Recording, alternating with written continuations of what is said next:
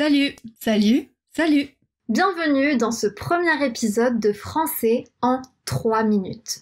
Ce nouveau format est un format que j'ai créé spécialement pour les débutants, mais qui peut aussi être très utile pour les élèves plus intermédiaires ou avancés. Dans chaque vidéo de Français en 3 minutes, on verra une nouvelle expression qui vous aidera à améliorer votre conversation en français.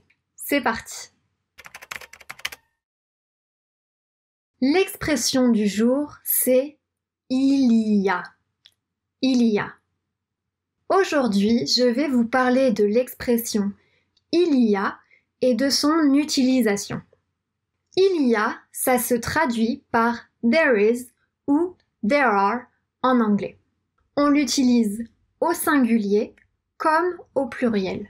Par exemple, il y a une maison. There is a house. Il y a des maisons. There are houses. Si on fait une phrase négative, ça devient il n'y a pas de problème. There is no problem. Vous remarquerez qu'ici, après pas, on utilise toujours la préposition de. On dira pas d'argent, pas de musique, pas d'enfant, etc., etc. On utilisera toujours pas de. Pas de bras, pas de chocolat. On peut aussi utiliser il y a à d'autres temps de conjugaison. Au passé composé, on dira hier, il y a eu une tempête.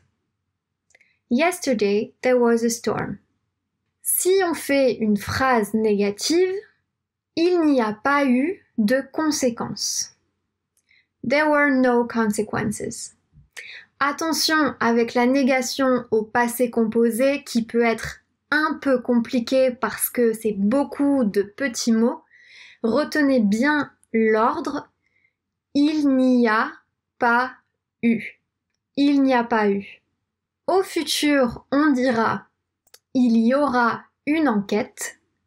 There will be an investigation. Enfin, à l'imparfait, on dira il y avait beaucoup d'arbres autour de sa maison. There were many trees around his house. Merci à tous d'avoir regardé cette vidéo. Si vous avez trouvé ça utile, n'hésitez pas à vous abonner à la chaîne de French Mornings et écrivez-moi dans les commentaires une phrase avec il y a ou il y aura ou il n'y aura pas, etc., etc. et je les corrigerai. À bientôt dans une autre vidéo de French Mornings.